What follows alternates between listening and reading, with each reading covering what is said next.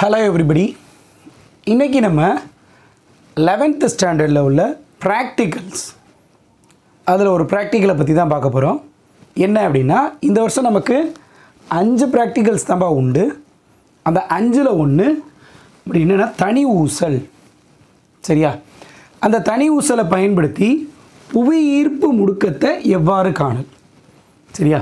ஆங்கிலத்தில் simple pendulum. We are going to find out the acceleration due to gravity. So அதோட average value பார்த்தீங்கன்னா 9.8 meter second power minus 2 above the sea level. கடல் மட்டத்துக்கு மேலே நீங்கள் படிச்சிருப்பீங்க. எவ்வளோப்பா? புவியீர்ப்பு முடுக்கத்தின் மதிப்பு 9.8 மீட்டர் செகண்ட் பவர் மைனஸ் 1. ஒரு அப்ராக்சிமேட்டாக சொல்லப்போனால் 10 மீட்டர் செகண்ட் பவர் மைனஸ் 2. சரியா? ஸோ அதுக்கான ஃபார்முலா என்ன அப்படின்னு பார்த்தீங்கன்னா புவியீர்ப்பு முடுக்கம் is equal to G equal to 4 pi square divided L by T square. இது மாறிலிப்பா. Lங்கிறது அந்த தனி ஊசலின் நீளம், length of the simple pendulum, length of the simple pendulum. T அப்படிங்கிறது என்னன்னு சொல்லுவாங்கன்னா அலைவு காலம். ஒரு அலைவுக்கு அது எடுத்துக்கொள்ளக்கூடிய காலம், time taken to complete one full oscillation. அலகு. இது அட்டவணை. இந்த அட்டவணையில் தான் நம்ம இனிமேல் என்னப்பா சோதனையை செஞ்சு என்ன செய்ய போகிறோம்பா எழுத போகிறோம். ஸோ அதைத்தான் நம்ம அடுத்து பார்க்க போகிறோம். இந்த அட்டவணையில் பாருங்கள், தனி ஊசலுடைய நீளம், length of the simple pendulum, 10 அலைவுக்கான நேரம். சரியா? The time period for 10 oscillation. இது ட்ரையல் 1, ட்ரையல் 2, ஆவரேஜ், அப்புறம் என்னப்பா time period for 1 oscillation. So இங்கே வந்த மதிப்பை 10ஆல் டிவைட் பண்ணுவோம். அப்புறம் என்ன அப்படின்னு பார்த்தீங்கன்னா இங்கே என்ன மதிப்பு இருந்துச்சோ அதை ஸ்கொயர் பண்ணுவோம்பா. அப்புறம் இந்த ஃபார்முலாவில் சப்ஸ்டியூட் பண்ணால் என்ன கிடச்சிரும்பா? புவியீர்ப்பு முடுக்கம் கிடச்சிரும். அடுத்து இதுக்கு நம்ம என்ன பார்ப்போம்பா? சராசரி. ஸோ வாங்க அதனுடைய சோதனைக்குள்ளே நம்ம என்ன செய்வோம்பா போவோம். இப்போ தனி ஊசலுடைய அமைப்பை பார்க்க போகிறோம்பா. முதல்ல இதில் என்னென்ன கருவிகள் இருக்குதுன்னு பார்த்துக்கோங்க. சரியா? இந்த எக்ஸ்பெரிமெண்டல் செட்டப் இது தான். இதில் வந்து பார்த்திங்கன்னா ஒரு தாங்கி இருக்குது. இது தாங்கி ரைட்டா. இதுக்கு பேர் ஸ்ப்ளிட் கார்க்கு. சரியா? பிளவுபட்ட கார்க்கு இருக்கும். அதில் வந்து நம்ம வந்து ஒரு நூல். சரியா? இது பார்த்திங்கன்னா நிறை இல்லாத மாஸ்லெஸ். சரியா? அதே மாதிரி இன்எக்ஸ்டென்சிபிள், அதாவது என்ன ஆகாதுப்பா, அதுக்கு மேலே எதையும் கட்டினோம்னா நம்ம நீளாது, அப்படி ஒரு நூல் வச்சுருக்கோம். அதோடைய முனையில் வந்து பார்த்திங்க அப்படின்னா ஒரு பித்தளையிலான குண்டு இணைக்கப்பட்டிருக்கு. எது இணைக்கப்பட்டிருக்குப்பா? பித்தளையிலான குண்டு இணைக்கப்பட்டிருக்கு. இதுதான் அதனுடைய சோதனை அமைப்பு. இப்போ இது எப்படி சோதனை செய்கிறது அப்படிங்கிறத பாருங்கள், நல்லா கவனிங்க. மெஷர்மெண்ட்டு லென்த்து வந்து இந்த இடத்துலேருந்து ஆரம்பிக்கணும். இந்த இடத்துலேருந்து இங்கேருந்து ஆரம்பித்து பாபோட கரெக்டாக சென்டர் வரைக்கும் வரணும். நல்லா கவனிச்சுக்கோங்க. அந்த குண்டினுடைய எந்த இடம் வரைக்கும் வரணும்பா? மையம் வரைக்கும். அதைத்தான் நம்ம என்னென்னு சொல்லுவோம் அப்படின்னு பார்த்தீங்கன்னா அந்த தனி ஊசலின் நீளம். இந்த டிப்பில் இருந்துப்பா பாபோடைய சென்டர் வரைக்கும் உள்ள லென்த்துக்கு பேர் length of the pendulum. Length of the pendulum.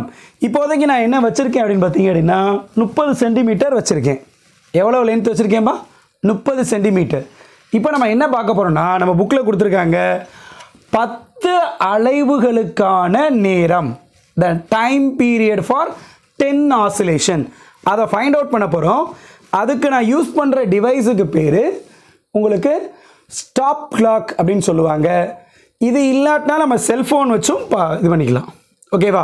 இந்த ஸ்டாப் கிளாக்கில் இது ஸ்டார்ட் பண்ணுறது, அதே தான் நிப்பாட்டுறதும். சரியா? இதுக்கு பேர் செட்டர். மறுபடியும் என்னதுப்பா? 0ல் அல்லது 60ல் என்ன செய்கிறது? செட் பண்ணுறது. ஓகேவா? இப்போ நம்ம எப்படி எக்ஸ்பெரிமெண்ட் செய்ய போகிறோம் அப்படிங்கிறத பார்த்துக்குவோம். இந்த பாபை நீங்கள் ஒரு 10 டிகிரி கோணம், அதாவது இந்த நேர்கோட்டில் இருந்து 10 டிகிரி கோணம் தான், ரொம்ப அதிகமாக என்ன செய்ய வேண்டாம், இழுக்க வேண்டாம். இப்படி இழுத்துட்டு அப்படி விட்டுருங்க. அதே நேரத்தில் ஸ்டார்ட் பண்ணிடுங்க. இங்கே வரும்போது 1, 2, 3 அந்த மாதிரி என்ன செய்யணும்பா? நம்ம இதை டைமை நோட் பண்ணணும். இதில் என்ன டைம் வருதோ அதை நோட் பண்ணணும். இப்படி தான் அந்த சோதனை என்ன செய்யணும்? செய்யணும். இப்போ நம்ம உண்மையிலே செய்ய போகிறோம். கவனித்து பாருங்கள். இப்போ நான் என்ன செய்ய போகிறேன்பா, பாபா பிடிச்சிக்கிட்டேன் கையில்.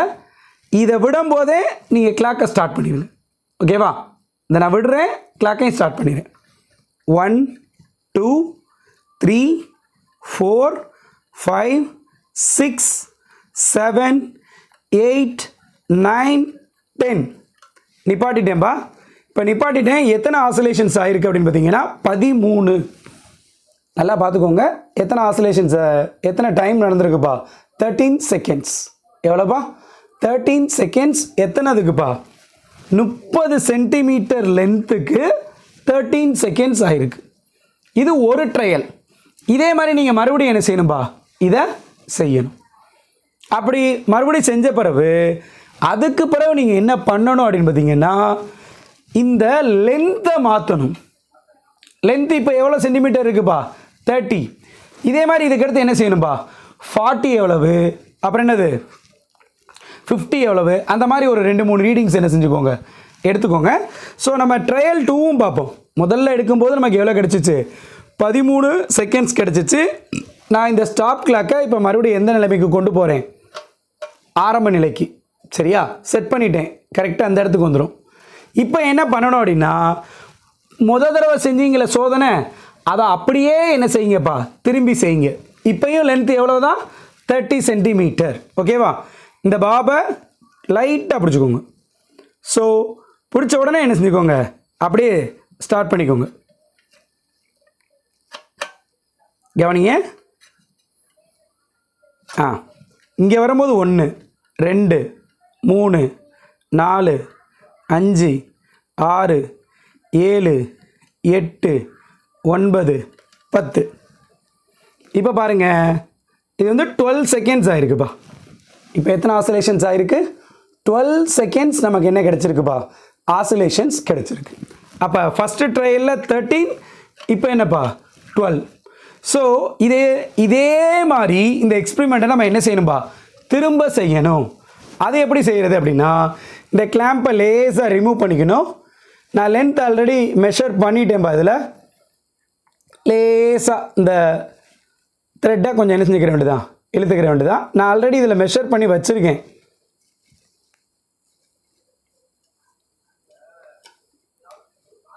இப்படி அதை இழுத்துக்கணும். இழுத்துக்கிட்டு மறுபடியும் இதை என்ன செஞ்சுக்கணும்பா? டைட் பண்ணணும். சரியா? இப்படி டைட் பண்ணணும். டைட் பண்ணிவிட்டு இதுக்கு முன்னாடி எப்படி செஞ்சீங்க நல்லா கவனிங்க. ஆசிலேஷன் வந்து இப்போ இங்கேருந்து ஆரம்பிக்குதுன்னு வச்சுக்கோங்க. இது எக்ஸ்ட்ரீம் பொசிஷன். சரியா? இங்கேருந்து இந்த எக்ஸ்ட்ரீம் பொசிஷன் போயிட்டு திரும்பி அதே நிலைக்கு திரும்பி வந்தால் தான் ஒரு கம்ப்ளீட் ஆசிலேஷன். நல்லா கவனிங்க, நல்லா கவனிங்கப்பா. அதாவது இந்த பொசிஷன்லேருந்து எக்ஸ்ட்ரீம் இங்கேருந்து நம்ம ஆசிலேஷன் பண்ண ஆரம்பிக்கிறோம். ஸோ இது இங்கேருந்து போய் இந்த எக்ஸ்ட்ரீம் போயிட்டு திரும்பி மறுபடியும் இதே இடத்துக்கு திரும்பணும். அப்படி திரும்பினா தான் எத்தனை ஆசிலேஷன்ஸ்? 1 complete oscillation. ஓகேவா? இதே மாதிரி சோதனை என்னப்பா? ஒரு 2-3 ரீடிங்ஸுக்கு நம்ம செய்யணும். நான் இப்போ எடுத்த ரீடிங்கை உங்களுக்கு எதில் காமிப்பேன்பா? போர்டில் காமிக்க போகிறேன்.